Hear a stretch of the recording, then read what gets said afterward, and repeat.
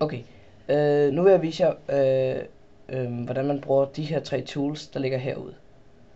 Først så laver jeg lige en bænk, en stenbænk, så at vi har noget, vi lige kan lege lidt med. Så tager jeg lige push pull igen, og hiver den op. Og så tager jeg firkanten. Og så laver jeg sådan en her. Lille kvadrat. Og så tager jeg push pull igen, og hiver hele vejen igennem. Sådan. Så har vi en bænk. Jeg kan også vælge at farve den, hvis jeg lige skulle gøre det.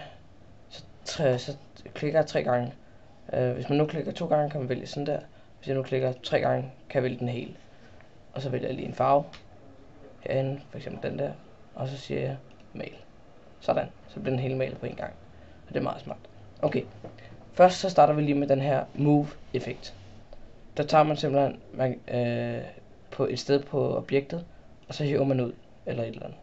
Men først starter vi lige med at tage den hele. Og det gør vi ved at 3-dobbeltklik eller indfange den sådan her.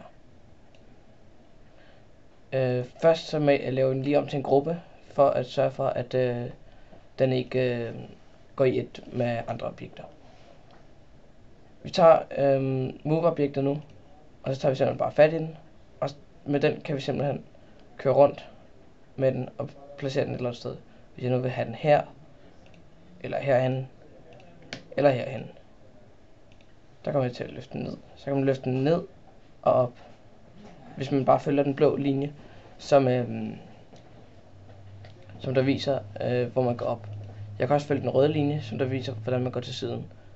Og så kan jeg se den grønne linje, som der simpelthen går den anden vej her. Okay, nu sætter jeg den lige ned på jorden igen. Sådan. Og så vil jeg bruge rotator-knappen. Så at den kan jeg bruge til, hvis jeg nu vil have drejet noget, så den ikke bare står lige hele tiden. Så kan jeg vende den skævt rundt sådan her, og jeg kan dreje den 360 grader rundt. Nu tror jeg stiller den sådan her. Jeg kan faktisk også dreje den her, hvis jeg nu sætter den på siden af den.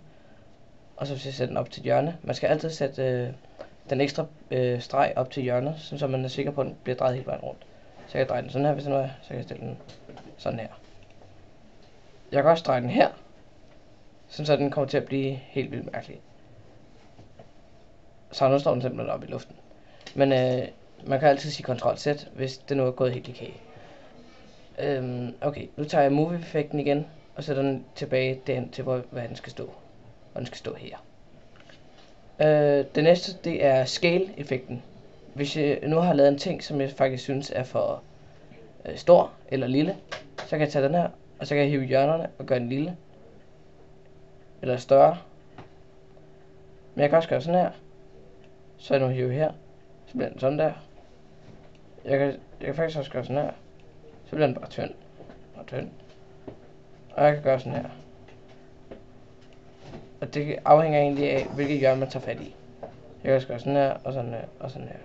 Okay, men man kan altid sige Ctrl-Z, hvis man nu har lavet noget galt.